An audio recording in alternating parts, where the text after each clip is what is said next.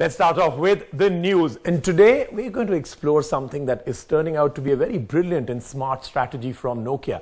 Nokia comes up with two phones, or should I call them four? Because for each phone that they've released in the new Asha series, they have two different versions. The 205 single SIM and dual SIM, and the 206 single SIM, dual SIM. That and some more news from the world of mobiles. Nokia hits hard with two major new devices to its very popular Asha series. The Asha 205 sports a QWERTY keyboard with a dedicated Facebook button, while the Asha 206 has an alphanumeric keypad and comes with a battery that the company claims will provide up to 47 days of standby time. Both phones will come in single and dual SIM versions.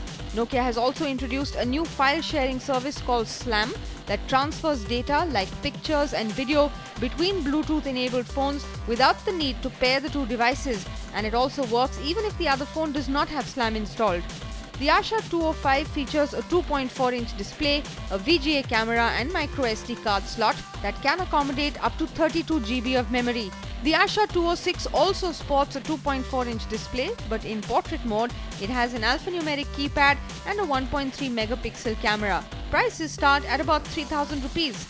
The Asha 205 and 206 will come in bright and bold colors, and we promise to review these devices very soon on Cell Guru. Do you have the NDTV Profit app?